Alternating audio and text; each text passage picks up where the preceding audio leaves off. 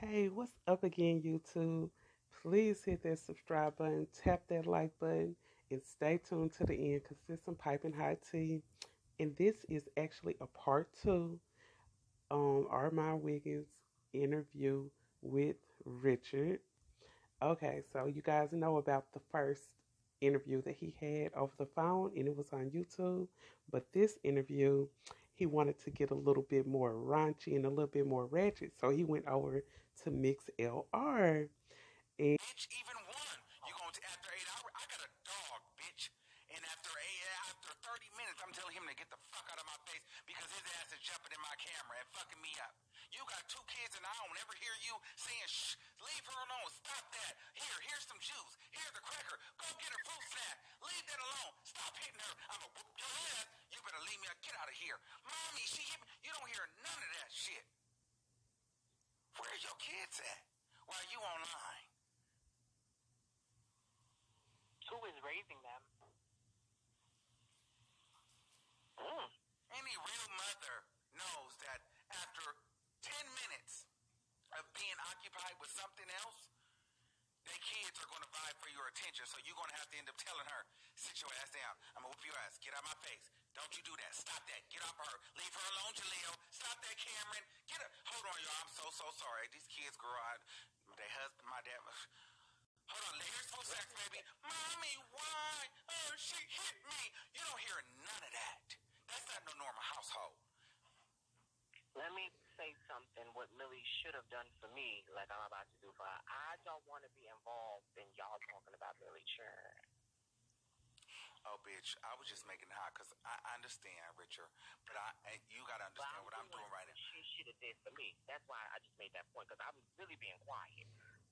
Armon, don't try to front now like you was just doing this just to see who listening to you because that's not what you were doing. Because if Richard would have went along with it, you would have continued. But I'm gonna let this play. Oh, you say what you want to say. No, and I'm doing this to be on. I'm doing this on purpose because I'm not really trying to talk about you, but I want to see how many bitches that don't like me downloaded this app. Jeez. Well, I listened, but I didn't download. But continue. How many bitches think I am problematic, but they downloaded this app? So I gotta hit them where it hurts, so they can go ahead and make a bitch respond, because then I'm gonna know who downloaded this app. You are problematic, but I like the fact that you're problematic. That makes your show exciting. I like shit like that. That keeps me in tune. But I don't think I'm really problematic like that, Richard. See, here's the difference between me, and I think I've accepted it.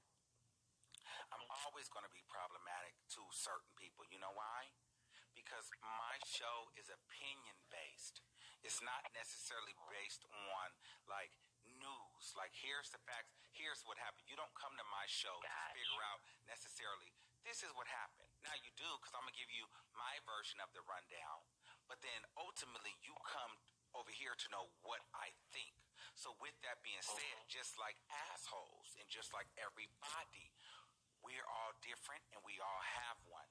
So my opinion, people come here because they either agree with my thought process or they love to disagree with my thought process. Right.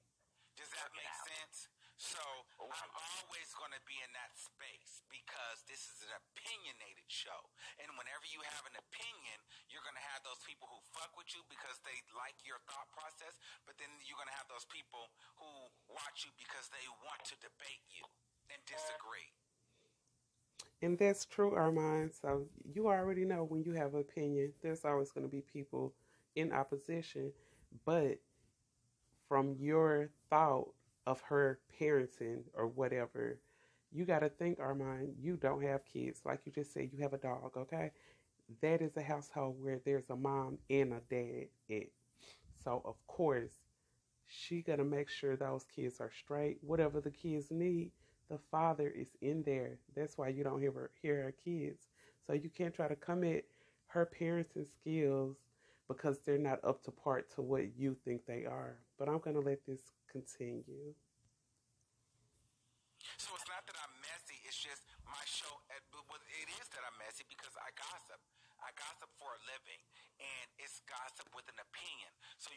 So I mean, that's why it's going to look like problematic. You can leave it. Yeah, because my thing is this: I could say X, Y, and Z, and maybe you feel like X, Y, and Z is problematic, but you love it because you hate it, and you love to hate it.